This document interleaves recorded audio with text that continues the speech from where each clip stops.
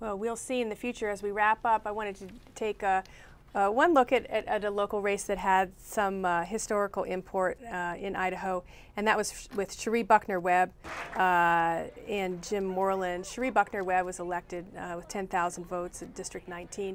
She's the first African American to be elected to the Idaho legislature. I know somebody who is not originally from here said to me, "Can that be? Can it be that she's really the first in the year 2010? But you know, we talked to her about it. We checked. As far as she knows, she is.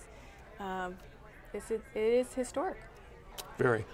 And as a practical matter, at the Owyhee on Tuesday night, when that issue came up, some people who had been around a long time, even longer than I, pondered that.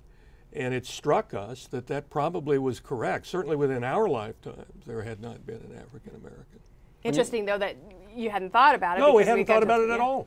No, and I would say the same thing about Raul Labrador having been born in Puerto Rico, and hopefully there'll be a day when we don't even worry about those kinds of things.